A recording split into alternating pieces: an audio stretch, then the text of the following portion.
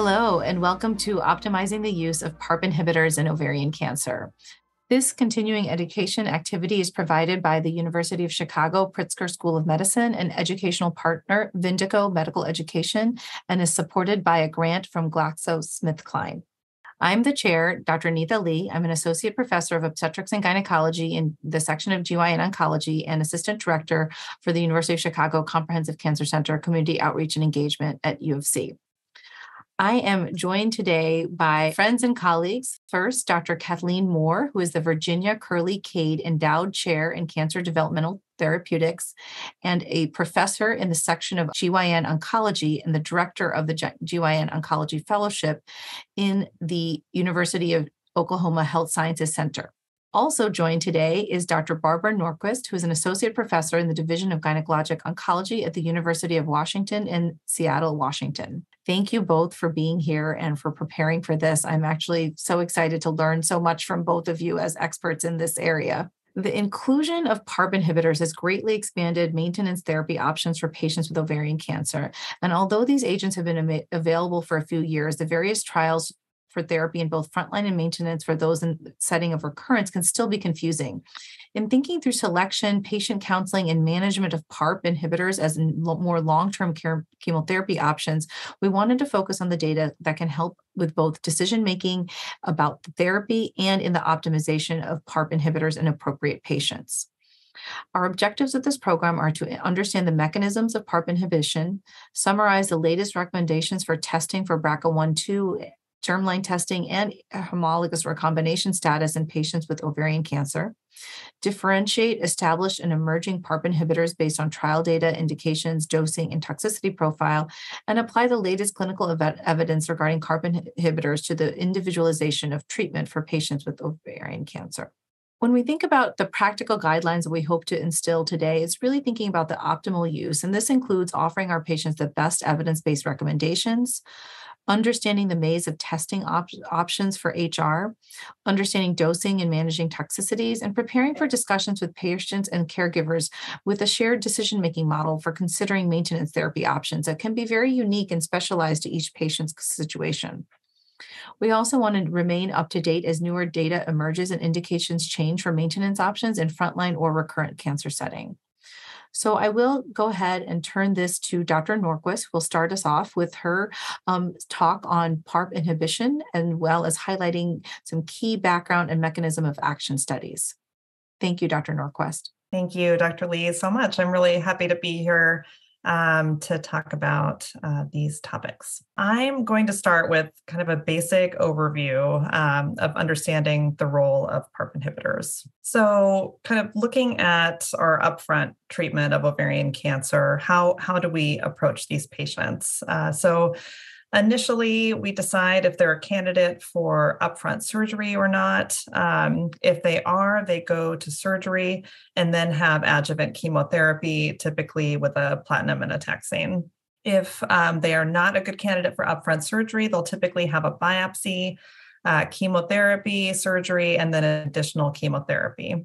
And at this point, most of our patients enter into a remission. However, we know that recurrence in ovarian cancer is near ubiquitous, and we're really trying to lengthen the amount of time prior to them having to resume a therapy.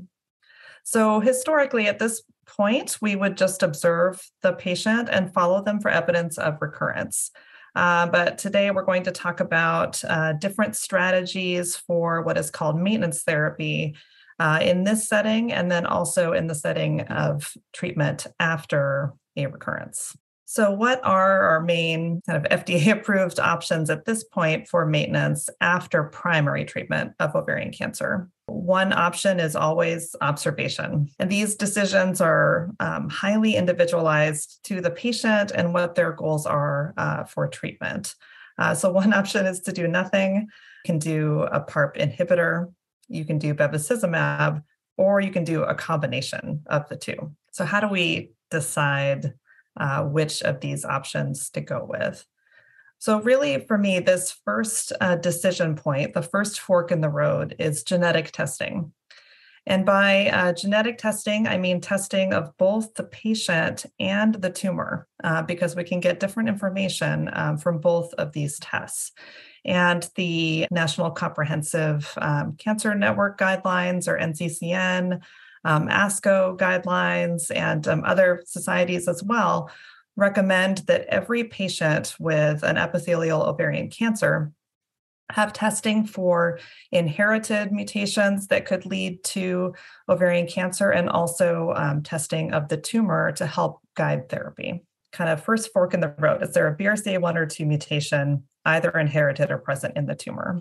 If you look at the pie chart on the left, if you do germline testing, which is testing for inherited mutations, about 15% of patients with ovarian cancer will have an inherited mutation in BRCA1 or 2. And this is one of the highest mutation frequencies of any of the solid tumors.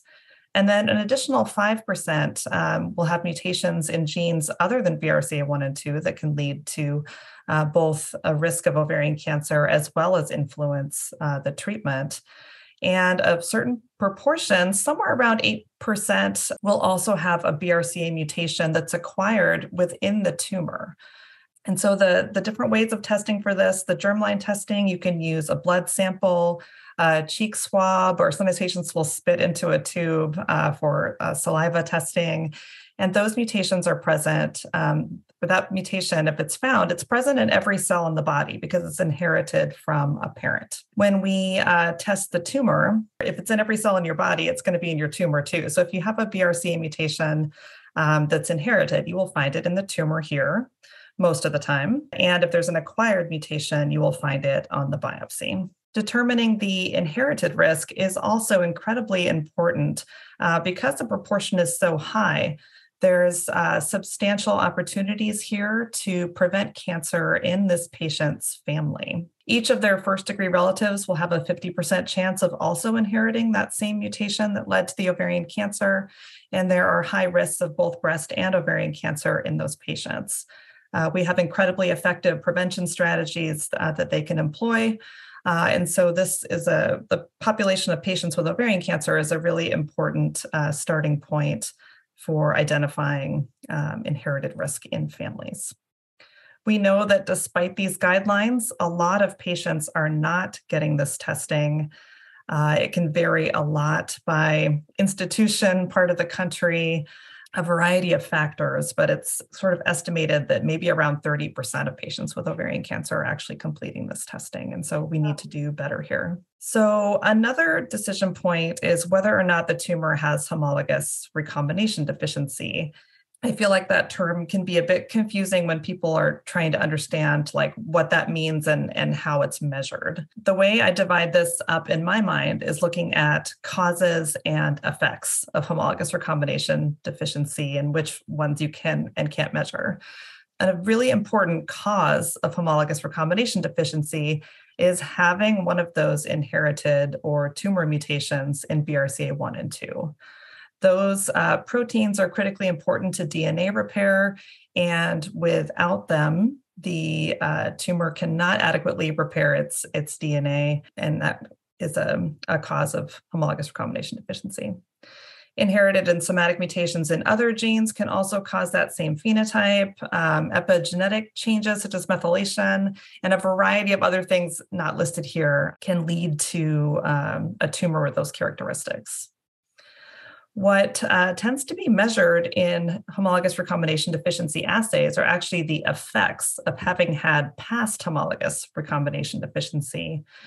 This feature is sometimes called genomic scarring, and it indicates evidence of past homologous recombination deficiency and doesn't necessarily indicate the current status of the tumor. So you can think of it kind of as looking for graffiti. You don't know if the person is still there that made this feature. So the kind of most frequently used commercial assays are listed here. Most of them are measuring these genomic scars with features such as loss of heterozygosity, telomeric allelic imbalance, and large-scale state transitions. These are, again, features that occur genome-wide when there is defective homologous recombination DNA repair. PARP inhibitors are designed to specifically exploit tumors that have homologous recombination deficiency. And the PARP proteins function to facilitate DNA repair in pathways other than the homologous recombination pathway. And so if one mechanism of DNA repair is impaired, and then you impair the rescue mechanisms, that can lead to cell death in the tumor. Now, there are actually multiple mechanisms involved with how PARP inhibitors can lead to cell damage and cell death. And this is from a review paper that goes through a multitude of these mechanisms. But the chief way that I think of it is inhibiting kind of rescue mechanisms of DNA repair in tumors that already have this defect from either BRCA mutation or other features. This is a just short overview of some of the major landmark clinical trials of maintenance therapy in epithelial ovarian cancer. The populations are listed there on the left, BRCA mutated patients or all comers. The ovarian cancer clinical setting, either upfront maintenance or maintenance after treatment of a recurrence. And then that's just a list of the relevant studies. Also listed here are trials for anti-angiogenesis therapy for maintenance and their corresponding settings. These are some of the FDA approvals that have come from these clinical trials and in these different settings, both in the BRCA mutated population, the group that also has homologous recombination deficiency, and then the approvals for all comers, regardless of BRCA mutation or homologous recombination deficiency. How do you decide what to do in this setting? This is a snippet from the NCCN guidelines for maintenance therapy after upfront treatment of epithelial ovarian cancer. And you can see that it's a convoluted branching diagram with many, many options.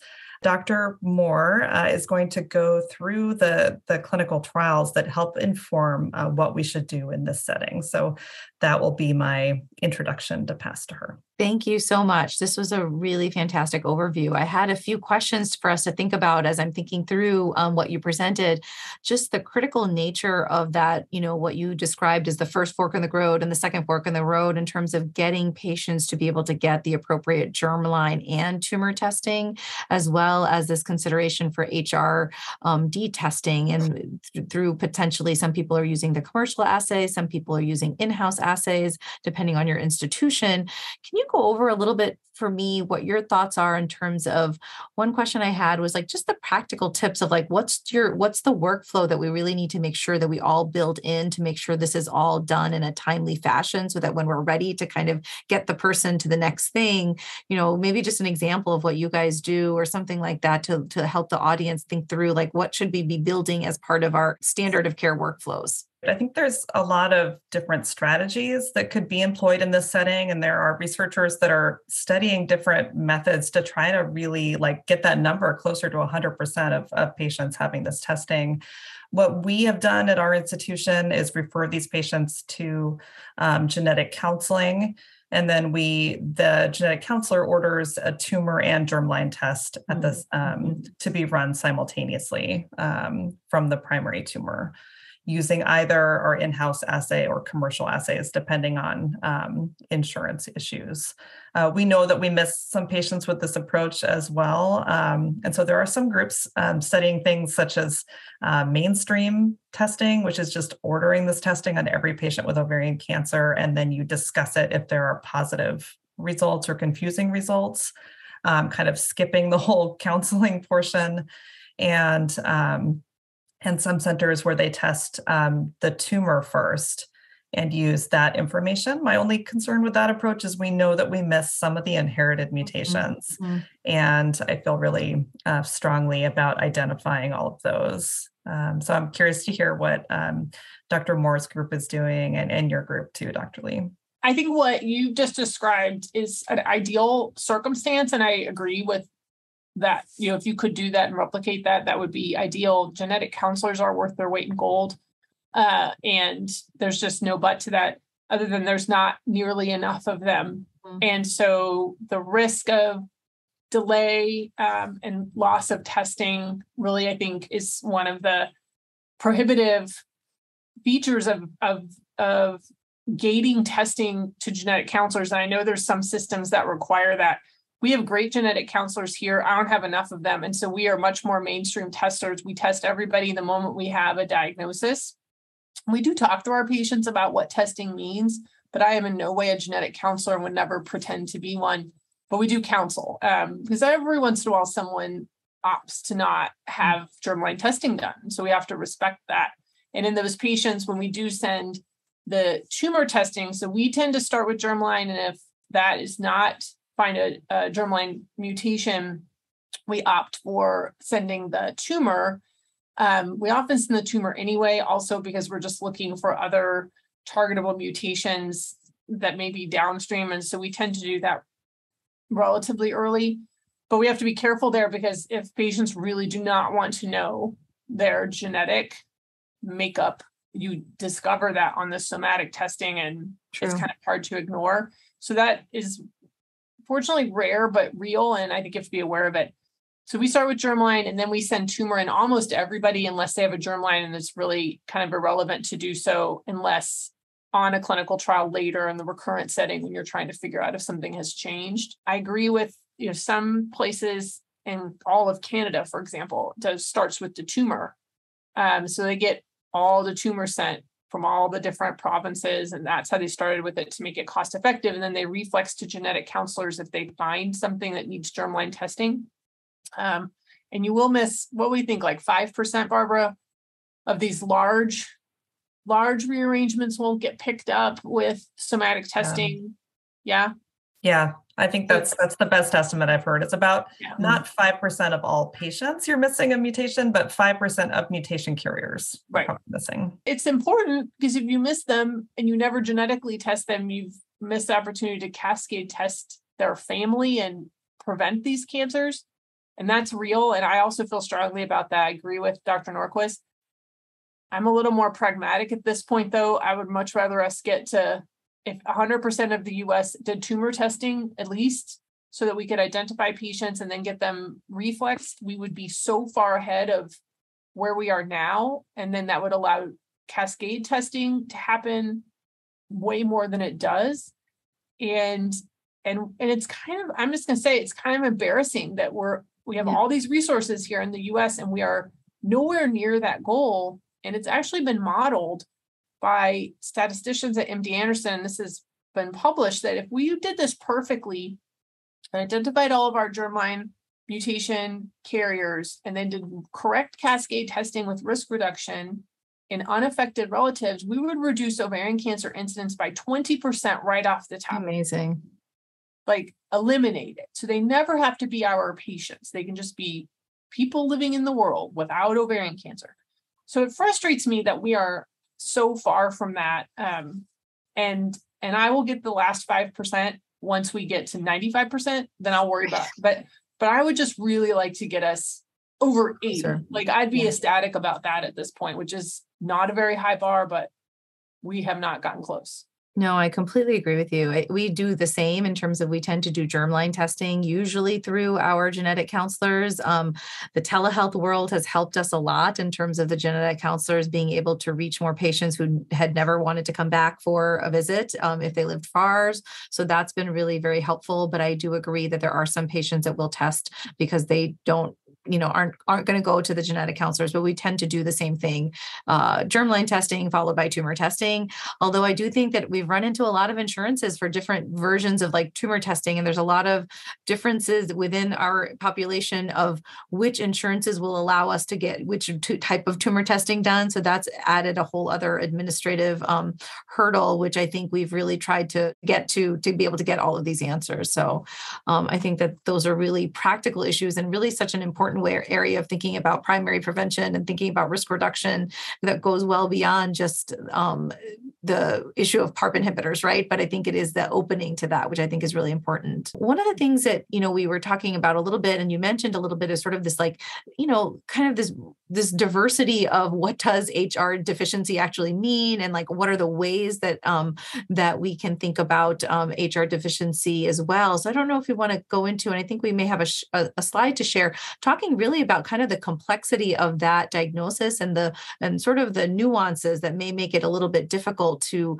really understand, are we getting all of the patients we need? And as we're learning more, are there going to be more patients who may be appropriate potentially for PARP inhibition therapy? Yeah, and I think that's a really super important point. Because BRCA mutation, that's pretty uncontroversial. We know how to test for that. And I don't think any of us would, regardless of an HRD result, if a patient has one of those mutations, they would be a candidate for a PARP inhibitor and kind of thought to be in our highest responding group. It's sorting out who else really gets benefit. And the assays that we have now really do just measure the past condition. And so they work as a predictor, but they're not a functional test. It doesn't necessarily indicate the moment-to-moment status of the tumor and whether or not it will respond to these therapies. I agree with that. 100%.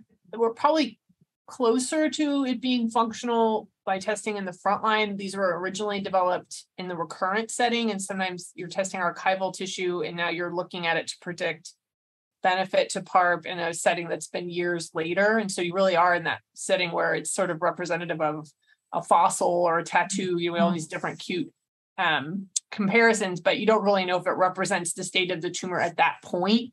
Mm-hmm. When you're testing in the frontline, maybe it's a little bit more accurate of that. But I think the other big challenge is that these tests were developed differently. Well, number one, and Dr. Norquist showed you the 2 FDA-approved tests in her talk, which is Foundation 1 and Myriad tests. But basically, every assay company has some version of loss of heterozygosity or an HRD panel. And we're just not talking about them because they're not FDA approved, not because they're not good or bad. We just don't know is the bottom line.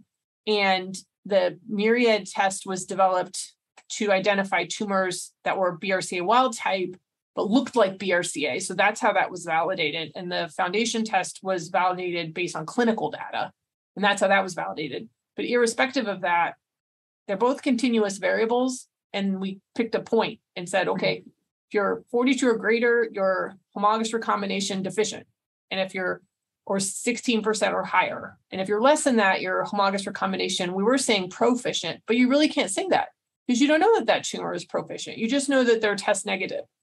And if there's upcoming restrictions, and we'll talk about this later on the labels for use of PARP inhibitors based on that test, when you have someone who's got a Myriad test, let's say a 40, really? You're not going to, and they responded to their frontline platinum, really? You're not going to give a PARP to that person because they're 40 and not 42 or 14%, which was the original cut point, and not 16%.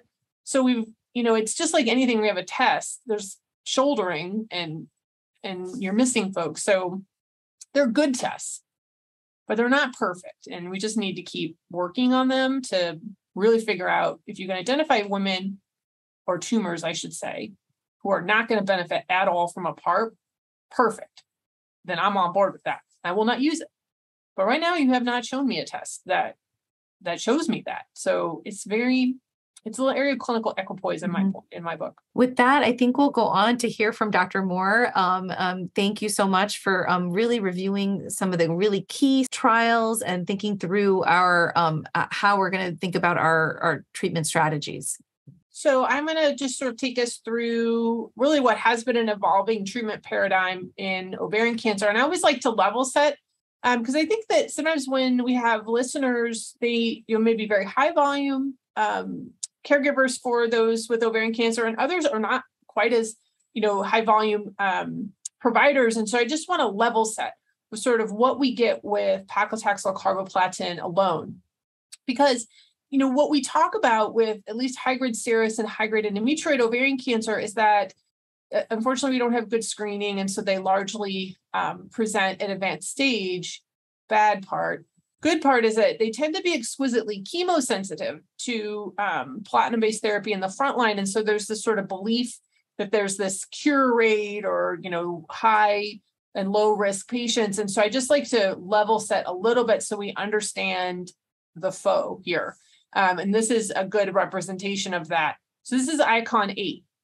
I'm not really interested in talking too much about icon 8, other than just to say it is the last study in a modern era. It was presented in 2017 and published the year thereafter, that was done with no maintenance therapy, no biologic at all, no stratification based on BRCA or homologous recombination deficiency status. It was a purely advanced stage high-grade epithelial ovarian cancer, giving paclitaxel and carboplatin 3 ways. And you can see from this curve that there wasn't a winner, but the curve is representative of what we have seen for decades for women with advanced ovarian cancer. And so what you can see is that this is a progression-free survival Kaplan-Meier curve. You'll see this shouldering. And this is the 20% of tumors that recur on or within 6 months of that first chemotherapy. And we term this primary platinum resistance. And this group of tumors, despite a tremendous amount of effort, we have not cracked this nut. Preventing these are high priority, high unmet need, because the prognosis here for these tumors is incredibly poor. So we're working on that. 20%. It's been that way for decades. The other thing to know is that by about 3 years, 2.5 to 3 years, about 80% of women with advanced stage ovarian cancer, stage 3 and 4, will have recurred. And once recurred, we're no longer curable. Now, we have many things to treat them for many, many years, and that's the good news, but they're no longer curable, and they will spend a large fraction of the remainder of their life on some sort of therapy. And so if we're going to change that, we have to do better, A, with prevention, which we're not talking about today, but we could a little bit, but more with curing more patients in the front line.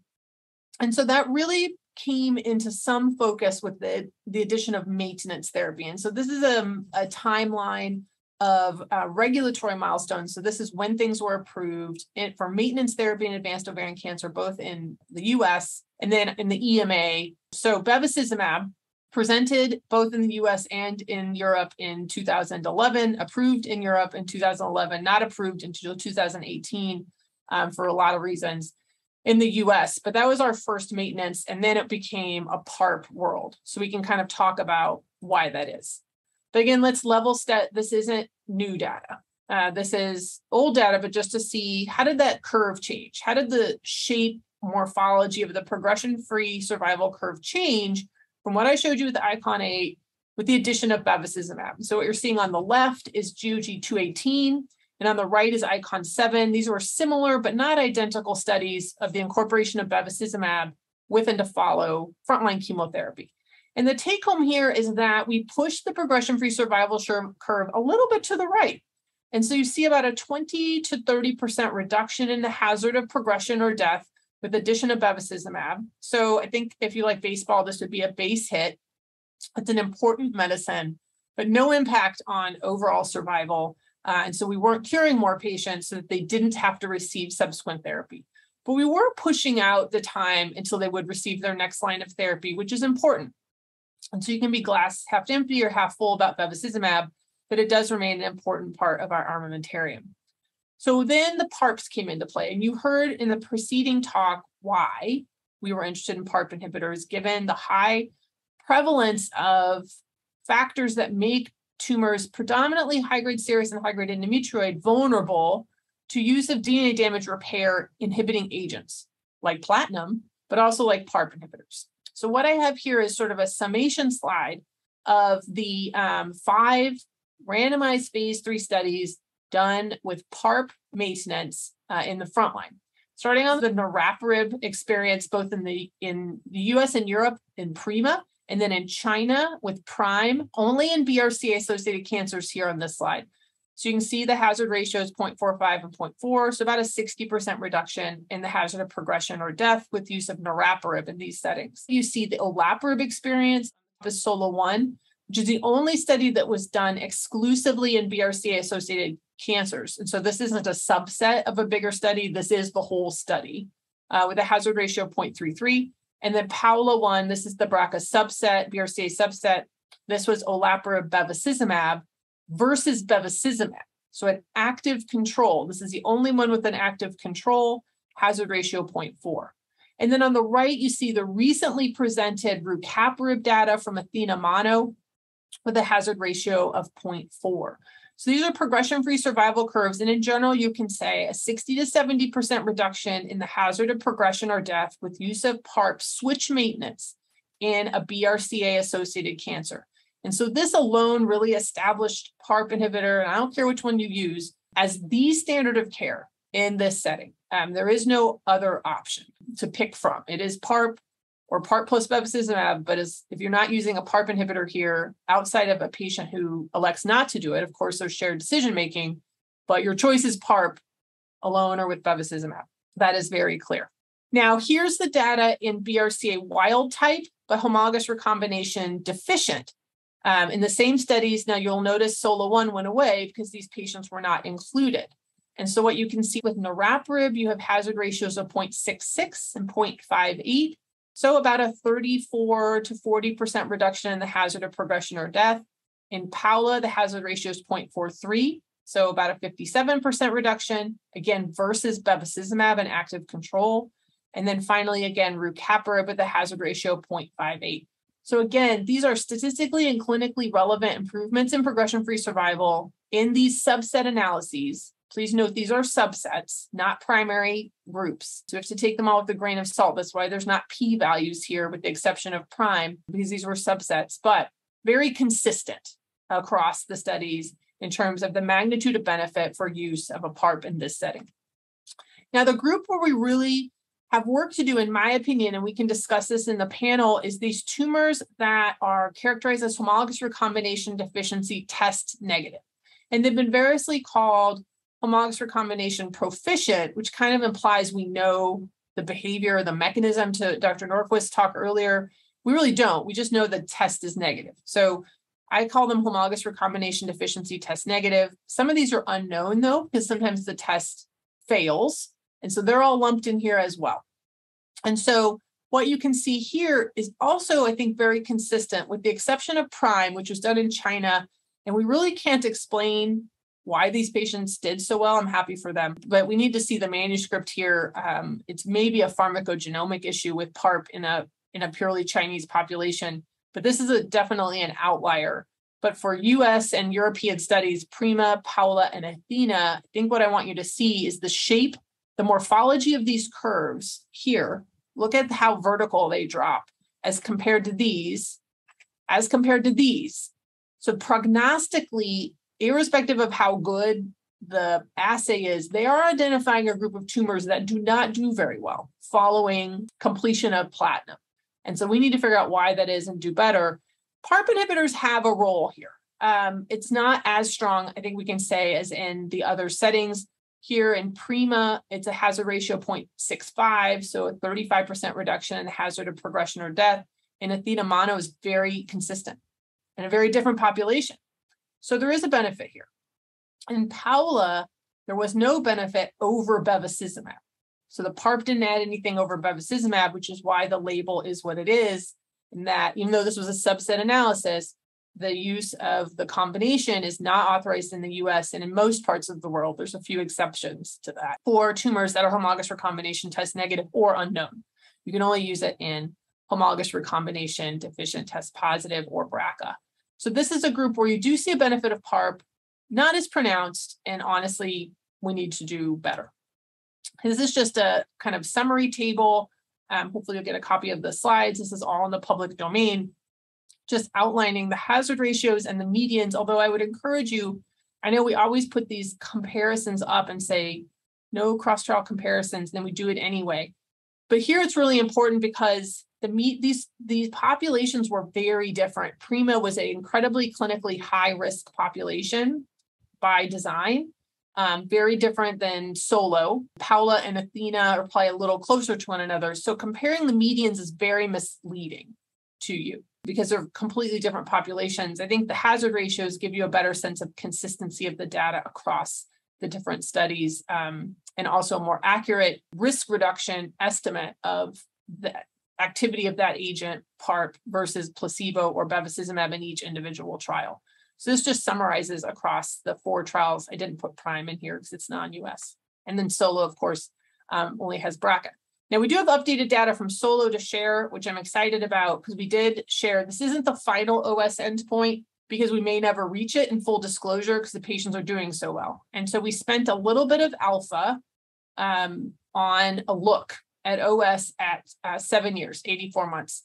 And so this was presented by my co-PI, Dr. Paul Di Silvestro, just a few weeks ago in Paris at ESMO. And what you can see here is that at 7 years, 67% of women randomized to olaparib versus only 46.5% of those randomized to placebo remain alive from their ovarian cancer. And this is despite a 44% appropriate crossover in the placebo arm to PARP on subsequent lines of therapy. And so the message here is that you can't catch people up by saving PARP for later. I've heard people want to do that because the hazard ratios in the platinum sensitive and the frontline are 0.3. And so they're going to wait until the patient recurs and then use it. You don't catch them up. And so please see that from this and don't do that. Use it in the frontline. And so overall survival is good. We really never show that in much in ovarian cancer, but now we're getting greedy. So it's not just overall survival. It's how many of those patients of those 67% who are alive at 7 years never recurred. How many of them are potentially cured? It's 45%. So at 7 years, we have 45% of patients who are randomized to olaparib who have never recurred from their disease versus a little less than 20% on placebo. So it is true that there is a population of women with BRCA-associated cancers who get platinum surgery and platinum-based therapy, and they're probably cured. It's sitting maybe around 18%. We'll see what happens over time. And so we are over-treating that 18% to help the rest. But we have over doubled the number of patients who are disease-free at 7 years. And the event rate is so slow now. When we get to 9 years, which is when we can probably call it, it'll probably be about the same. So I do believe we have cured women on this cohort. Now, the flip side of this is 56% of women did recur, and 25% recur on PARP, and 25% recur after PARP. And so our next big question is, how do we prevent that? Why did they recur on a PARP? Why did they recur after PARP? Is there anything I can add to the PARP to prevent that? So we should be excited about this, honestly, and celebrate for these women that are likely cured and living their life off all therapy for 5 years. But we also have to do better for the 56% who have recurred and figure out why and how we can fix that. Paula 1 also gave us OS data. Based on their statistical analysis plan, they were going to look at it at the 5-year mark, which they reached. So it wasn't based on event maturation. It was just based on a time point. And so what you can see here, and this is nice data to have, for the BRCA, not unexpectedly, it does look statistically significantly better for olaparib bevacizumab versus bevacizumab, 73 versus 53% still alive. They did not tell us who was disease-free versus in each group. So I hope to see that in an upcoming presentation. HRD positive BRCA wild type, it's 54 versus 44. So there is no detriment here to OS. And these patients are still benefiting despite crossover. And then the HRD test negative, just like PFS, it wasn't any better. So we don't expect it to be better in OS. And if anything, the bevacizumab looks a little bit better, but this is a subset analysis. And so all you can say is that there's no superiority here of the two. And we knew that. This is a group we need to work harder in. So that's sort of the frontline data and where things are. We have had, as many of you know, some reversals of availability of PARP inhibitors due to voluntary withdrawals based on late line studies, Quadra, Ariel 4, and Solo 3. None of these studies were designed to look at overall survival. They were not statistically powered to look at overall survival, and they have very little alpha attributed to overall survival, and lots of missing data and lots of complications. But for whatever reason, the FDA is looking at the overall survival and has raised some concerns that led to withdrawal for these treatment indications. So this is treatment in late line ovarian cancer or BRCA-associated cancers for 3rd, 4th, 5th line. You should be using PARP in the front line. So it bothers me about this, but you should be using it in the front line. And so I don't really think it impacts our patients negatively because they should be getting it in the front line. So I mentioned to you, though, even in our best case scenario for ovarian cancer, with 44% of patients, I think, cured in Solo, 56 have recurred. And even more so in non-BRCA. So if we're using all our good drugs in the front line, what do we do when they recur? Like, what's your option? Well, your option is really based on what they've received. And so if they've received in the front line PARP inhibitor, but they're bevacizumab naive, bevacizumab has an OS advantage. And I'll show you that in a moment. So that's kind of your clear choice. If they receive bevacizumab and they're PARP naive and they respond to their next platinum, key point, you have to respond, then your clear choice is a PARP inhibitor. If they've gotten both, then it's controversial and we need more drugs in clinical trials, and maybe we can reuse PARP. This is the data for bevacizumab, that there is a modest improvement in OS with carbodoxyl bev versus carbogem bev. That's a European study. And then we do see the same modest improvement with carbotaxol bev versus carbotaxol alone with GOG 213. So bevacizumab is an important medication here for our patients. The PARP inhibitor data, this is where all the big phase 3 studies first resulted, and we first had our first confirmed approvals for PARP inhibitors in the platinum-sensitive recurrent setting amongst patients with recurrent disease who got a platinum, responded to that platinum really, really well, and then could get on switch maintenance. So it's a very different patient population than these studies, where you went on at the beginning of your platinum. So again, you cannot compare medians here because the time starts at completely different time points. This is from the beginning of chemo and includes patients whose tumors that did not respond, or maybe were stable, or maybe progressed. This requires you responded really, really well, and then went on a PARP. And that's the most important predictor here. That's why the biomarkers didn't matter, because you've selected tumors that responded really well to their platinum. And by virtue of that, who cares what the assay says? I already know you're vulnerable to DNA damaging agents because you responded to platinum. So of course, these are going to work across the board, and they did. But all these studies were done in PARP naive tumors, so it's not super relevant now. And so what do we think about now? Are you is your tumor sensitive to platinum based on that prior length of therapy, prior response, or not? What's your mutation or status? What's your molecular status? Are we talking about the primary treatment of the recurrence or maintenance? And did you get a prior PARP? That's become a really key kind of factor. And so just to kind of remind you, I think I showed you that table, so I'll blip through this pretty quick. This is the data from SOLO2, PFS and OS, very promising and continues to be for BRCA-associated platinum-sensitive recurrent disease in a PARP maintenance world. These patients will not exist very much longer because they're going to be getting it in the front line and hopefully cured. NOVA was BRCA, germline BRCA wild type. Importantly, though, this is before we understood the power of somatic BRCA. And so they were included in the BRCA wild type group. Now we know that was probably a mistake, but that's just where they lived with niraparib. And so here's the germline BRCA and the non-BRCA progression-free survival, very positive, leading to approval. Here's the breakdown in HRD, BRCA, BRCA wild type, and then HRP. And again, it all looks positive because all these tumors melted away to platinum. And so that clinical biomarker was really important. And then here's the OS. And this is another study where NOVA was never designed to look at OS at all. And there's a lot of missing data and a lot of instability in these assessments, which is why there's this adjusted IPCW analysis, because there was so much missing data when this was presented. This did lead to a Dear Doctor letter because the BRCA wild type HRD looked like it was on the wrong side of 1 with a confidence interval that crossed 1. In my opinion, has been overinterpreted based on the instability of estimates. Be that as it may, no one's asked my opinion.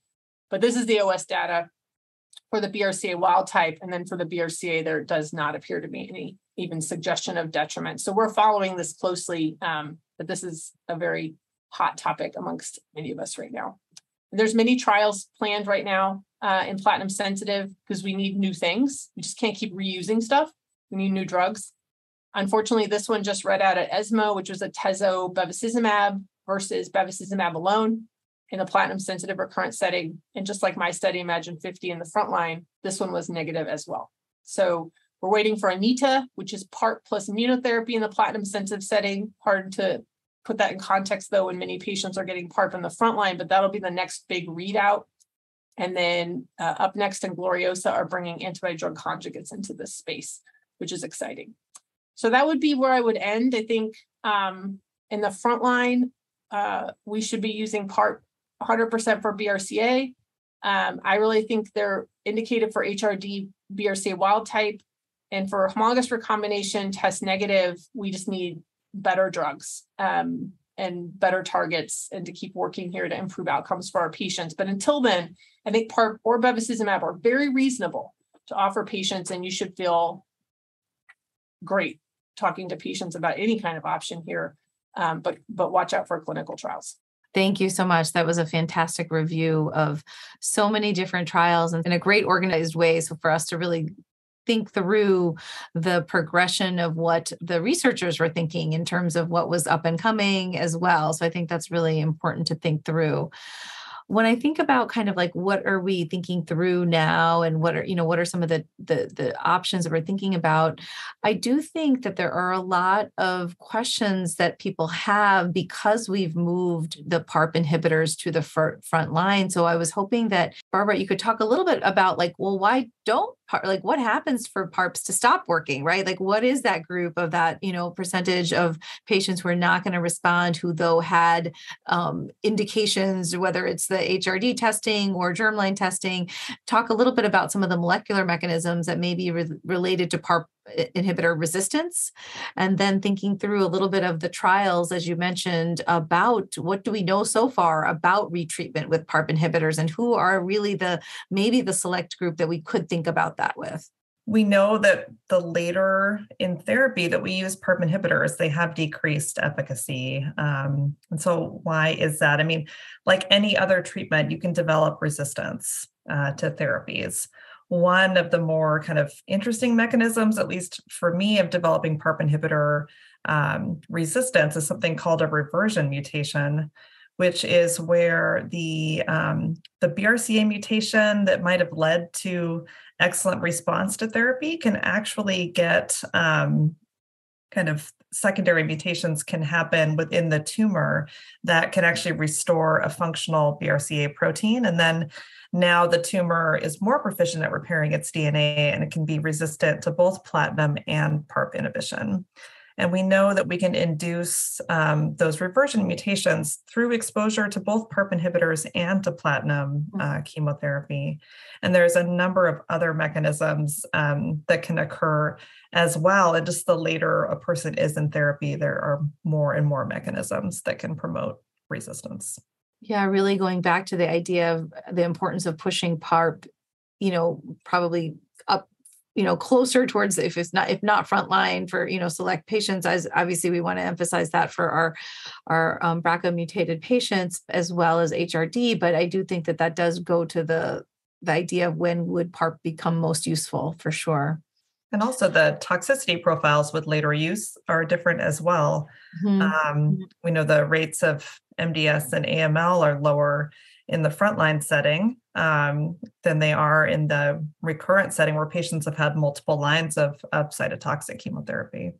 That's a really good point. Okay, well, thank you both for such a great overview and discussions. I feel that I am learning so much for my own practice and thinking about how to really think through what's best for each of these patients. And so I set up some cases here that I'd love to go through in terms of like using PARP inhibitor in the frontline setting. And kind of the way I think about it is this is sort of a very typical patient, a healthy female, completed a neoadjuvant chemotherapy. She did not have surgery first because of her bulk of disease.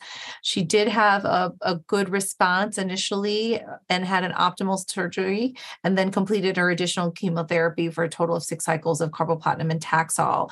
She had a complete response based on her physical exam, CA-125, and imaging. And this is kind of where we start. You started this talk by thinking about, as you said, Dr. Moore, like level setting. Like this was the beginning. Like we would normally just let this patient, show up every 3 months and then still be really anxious about those high rates of recurrence. And now we have these opportunities to think about what we can do. And so we kind of categorize them in different ways. And I often think of obviously the germline mutations. Like, does this, I left the germline mutation ones out because I figured now we really know that if you're a BRCA1 mutation or a germline that's appropriate for this, we're going to be giving PARP inhibitors.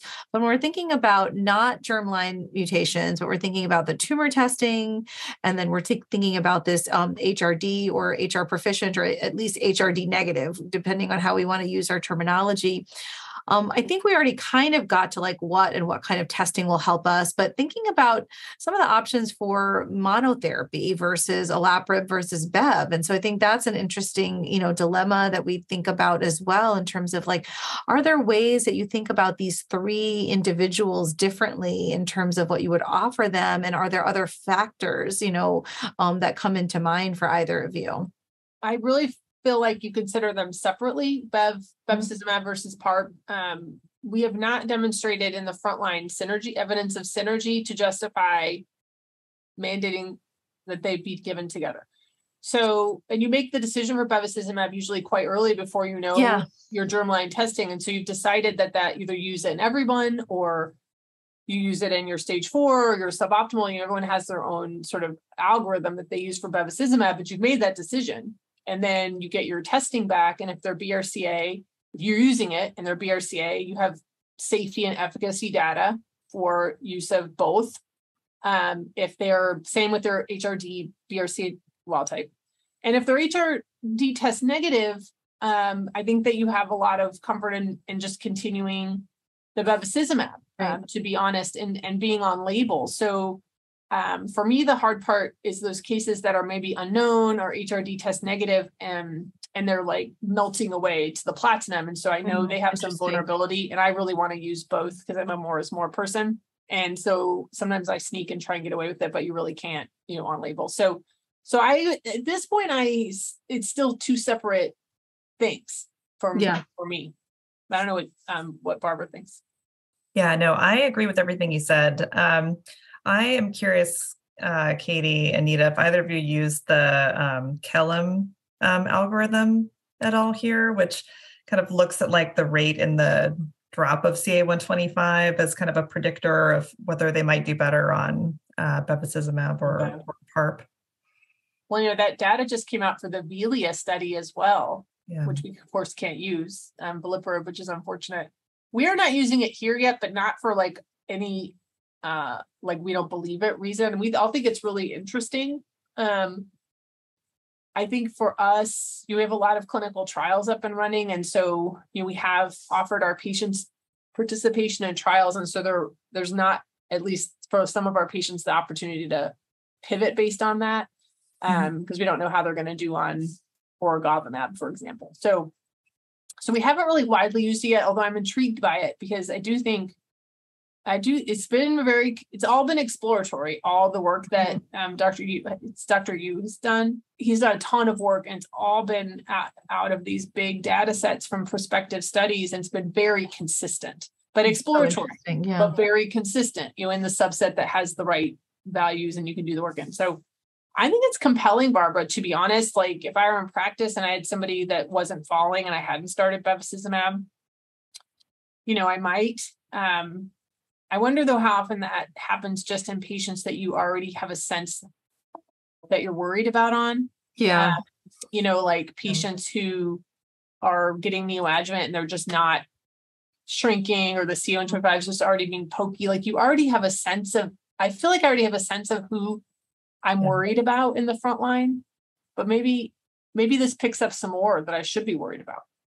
One thing that I feel like I struggle with is in this group that we either label HR proficient or rather HRD negative, which I think is my new thing that I'm going to thinking about now. For thinking about like risk benefit and, the quality of life considerations for these patients. Obviously, you showed a lot of compelling data that those patients do have benefit there, maybe not to the extreme levels and the really more satisfying, at least, obviously we want even better as the patients who are germline or tumor mutated or HRD in other ways. What is your kind of sense of that, or just kind of your gestalt of like, how are you counseling those patients, and how much does the fact of like, how do they tolerate chemo? How is their bone marrow on their regular chemo? How do a lot of these other factors like weigh into your counseling for those patients, or do they? For me, you're talking about kind of this case 3 population. Yeah, like the case 3 population. Unfortunately, germline negative, tumor testing's negative. You use commercial assays and they don't show HRD. And we're left with saying like, okay, these are drugs that are approved and, should we be using them? And how do we really get at the risk benefit ratio for those patients? Yeah, I think it's really important to individualize the therapy in this point because none of our treatments are without side effects or toxicity.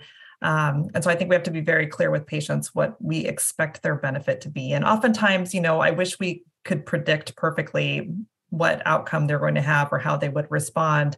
But in this, so far, at least in my practice in this case 3 population, I have really not been recommending a PARP inhibitor in this setting. We've been doing sort of bevacizumab or a treatment break or a clinical trial in this setting.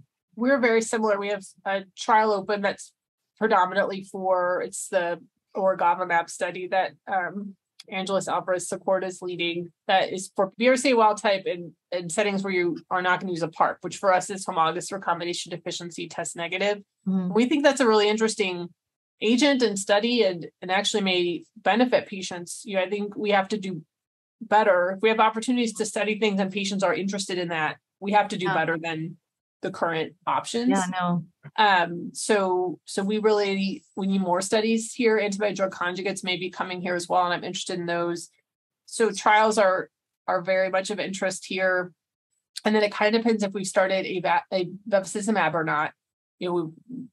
That's already kind of been started. Although I will tell you, I have added it at the end with the last couple of cycles, just so I can make sure I get it approved for the maintenance to play that game. So that I can get for patients where I feel like they need. But again, we know who those patients are. Like they're just the ones that just didn't respond. And the interval was just fibrotic and they have poor chemo response scores. The tumors do, not the patient. Patient's doing the best they can. It's the tumor working against them. Like those sorts of situations maybe aren't fixable, honestly, but those are places where I'm adding bevacizumab. And you're right, PARP's not going to help there. It's just not going to help there by itself because the tumor's already told you it does not care about the platinum. It doesn't care about the platinum. It's not going to really care about the PARP either. So I try to come at it with bevacizumab. But the reverse is true. Like I said, if you have these folks and you get this testing back, and it's almost like a sadness now when they're HRD test negative. Like I get sad about it now that I know, and it's like I'm expecting them to do terrible, and then the tumor melts away. And they feel good. And I'm like, well, let's try a PARP inhibitor because that's what I have. That's a really good point. Yeah, that's a very interesting point. So it's, ironically, sometimes our field or many fields are thinking about like, let's add more when we think the person's not doing well, right? Like let's add more to the cart. But this may be a interesting way to think about the HRD proficient, whichever way we want to call it, thinking about if they respond well, like, is that an opportunity that reveals something about their tumor characteristics that may, so that adds another twist to my thinking process now, because I do agree that I think I've not been as strong of my reasoning about that in terms of not being able to kind of say like your benefit may not be as high as other patients. So I think that's a really interesting point. I'm going to move on a little bit to talk a little bit about kind of just some issues related to sort of the clinical issues in the recurrent platinum sensitive setting. And I think a lot of these have been touched upon, so I don't want to belabor them. But the idea of like thinking about what you guys may do in practice in terms of like, we talked a little bit about the prior BEV, prior PARPs inhibitors, but what about like the number of cycles of platinum before you really transition a patient to PARP inhibitor? Is there any clinical guidance or any other things that we can use? How do you sort of think about your bone marrow response to your cytotoxic chemotherapy in terms of like thinking about your PARP inhibitor use or dosing perhaps, and thinking about, whether or not any of this newer data changes. And we talked a little bit about how that can push things towards, earlier lines perhaps, but I'd love to hear some of these practical considerations that you may be thinking about. Maybe even for either of these cases, they all sort of morph into one when we're in some ways thinking about the platinum sensitivity driving the PARP use. So I'm not sure if their mutational status is as relevant as discussed. I don't know. I'm interested to see because Barbara and her team have done a lot of the translational work looking at mechanisms of resistance and reversions. So I actually call her team when I have questions, but I wonder about this, to be honest, because a lot of the trials in the platinum sensitive setting just said you had to have a minimum of 4 cycles of chemo. And then patients were, they had the option of enrolling on the study at that point, maybe with a partial response to the platinum. And that's how the studies were done. And so that's just what was done. But I think about whether or not, if we start a PARP in the setting of a partial response, when we could have gotten it better, maybe to a complete clinical response, which we all know there's still disease there, but anyway, less tumor, maybe stuff I can't see, does that make them less likely to develop earlier reversions or other mechanisms of resistance that I've set them up for an earlier resistance than just sort of trying to get a real complete clinical remission with the PARP? Right, like pushing it more to be able to, right. Yeah. So I have a patient coming in this afternoon who's been just beat up on carbodoxil and 5 cycles, and she wants to stop. And hopefully she'll go on a PARP. And I'm like, I don't care if she goes, stops at 5. I don't have any problem with that because she's in ED. But sometimes you have those patients after 2 or 3 cycles, they're responding, but they're really exhausted, or they're really, you're fighting their bone marrow, and you do wonder about where to put those patients. Where do you put the line? And I think, no, I was interested what Barbara thought of that. I was just going to say, I think the only kind of data we have to help us with that is maybe, like Solo 3 or the, trials that went kind of straight to PARP instead of chemo, although the comparator in that trial was non-platinum chemo. So I don't know that we can necessarily know that here, but I do think that if someone's responding to platinum, I would want to maximize that and then move to PARP. But we don't know the right answer there. But again, individualized. Yes, no, I agree. Moving on to a little bit about managing PARP toxicities, I think, each of the drugs have, like pretty, standard guidelines for dosing and different things like that, and where we're going to be doing dose reductions versus dose interruptions. And I think, this is just sort of a brief example, thinking about a patient who was on a PARP inhibitor sort of as an upfront frontline therapy, and within the first 2 months sort of had some grade 1 to grade 2 toxicities, required a few either interruptions. And the idea of when you're starting to see, even after month 1, some thrombocytopenia, some, and obviously we know that a lot of these side effect toxicities have kind of the idea that they're going to happen early, and then people are going to be able to potentially be able to be managed through them. What are your approaches in terms of kind of making these decisions about dose reductions and thinking about interruptions as well? Well, I think with, weight-based dosing, platelet-based dosing, like how they did on their initial platinum chemotherapy. I mean, I think we all kind of use that as an indicator of how much toxicity they might have from the PARP inhibitor. And there's always patients that are a bit more on the fragile side. And I tend to start with lower doses in those patients. And then, of course, the kind of established weight and platelet-based dosing for niraparib, if that's the drug I'm going to use. I think we've gotten pretty good at managing these toxicities. Just paying attention, being careful. And then do you ever feel like this depends on your providers or your perceived benefit based on all this trial data that we've had? Like if you have the patients who you sort of put them on it and they're HR proficient versus the BRCA, how do we push harder for some patients, or do we are we consistent across, some of these? And I think it is very individualized, because obviously a frail, more elderly patient, you may think about backing down sooner versus somebody who may want to be a little bit more aggressive about their care. So I think it kind of brings up some of these issues, but I do agree that the hematologic toxicity, we're a little bit more familiar with that, and kind of has some nice, guidelines from the different drug companies as well. And I think that the heme management is like the same for everybody, but it's the side effects, like if they're having fatigue or this is why I put this here. Or those exactly. Things, so thinking about these other ones that are not, I don't want to say as bad, because they can be as bad for quality of life issues, but they're I try to think of them as like potentially more subjective, like maybe patients dismiss it or providers dismiss these. And, what are you guys doing to kind of measure these? Maybe I would be interested to know if there's off of a trial, are there, more standardized pros that people are using, or surveys, or, what are your thoughts on those? Yeah, we try to just always, pre-counsel about it so people are not surprised.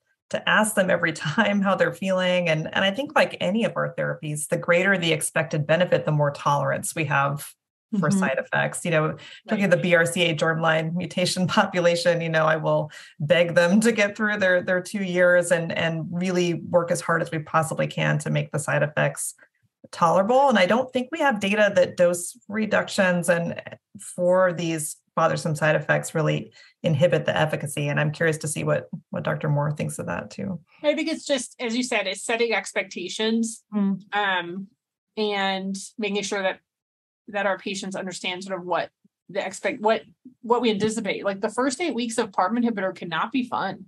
They don't feel good. It's like immediate 3 days, within 3 days, if they're going to have nausea, they have nausea. The fatigue kind of peaks at week 6 and then starts to kind of accommodate to whatever it's going to be. And so, I tell patients they're not going to feel good for the first 2 cycles and then it will get better. And we just have to get them through it. And if they don't have that, they're like, oh, you lied. And that's fine. Yeah. But if you don't tell that coming off chemo and you're like, we're going to try this oral thing. Right. And then they feel really not very good. They may not maintain dosing, which can be life prolonging for some of our patients. So I really agree with setting expectations.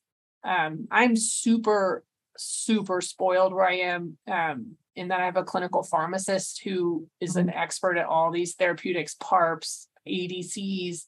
She actually lectures. So, she's like the first call for a lot of my patients. And I know that most of our listeners do not have that luxury. And so I have to just always couch that I'm super spoiled where I am. But it really does come down to having like your nurses are your front line and having good communication to make sure where the patients are. I mean, I do think that like we do have like a lot of patients who express a lot of fears on dose reduction where we, whether it's their heme dose reduction reasons where we just really can't, work around or these other toxicities. I do have a patients who do feel that resistance. So it's nice to think about like, being able to reassure them in terms of what we can do. I agree. I mean, I think this is sort of like, the crux of where a lot of our work and when we're working the best we can is this sort of these team-based approaches. Like when we have PARP inhibitors, it's such a longer term treatment profile. So obviously we talked about kind of thinking about it in that 2-year terminology and not necessarily beyond, but thinking about where your teams kind of come in for your workflow, for your genetic testing and your tumor testing, and especially for your toxicity monitoring. I think you hit on the role of the chemopharmacist. I think we've, tried to do different ways of being able to have enough touch points with patients, and whether that's with telehealth or whether that's with, other types of ways. I don't know if anyone's getting more creative in terms of like using like any type of like electronic patient diaries or pros like that. I put rows in charts, but we can change that, but the pros in different ways. So we are not, although we have a big mHealth core, mobile health core here where we could, and I think it'd be a great way to follow. It is, it is a good idea.